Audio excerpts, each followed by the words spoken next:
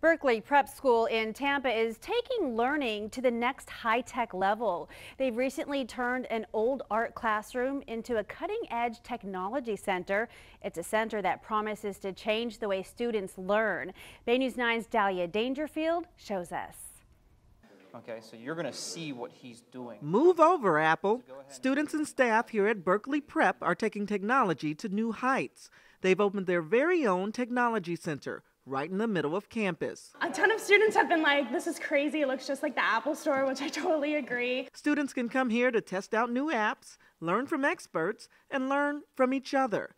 Parent and engineer Richard Beckish came up with the concept. Then he helped create the space. I look at this space as a mixing chamber, an opportunity to take the wisdom and the knowledge of the tech staff, combine it with the students and the faculty, and really spark an idea which will spark a new idea. This idea, a long way from where the school started with just a simple technology help desk.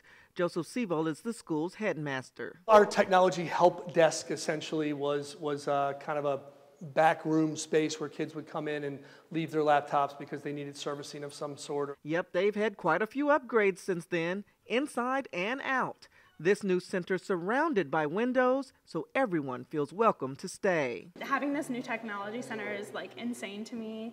We have so many different gimmicks and tricks and help that we get now. The goal is to get all students, even the non-techie ones, excited about experimenting with technology. Inspiring spaces inspire great people. And already, the high-tech change appears to be working. In Tampa, I'm Dahlia Dangerfield, Bay News 9.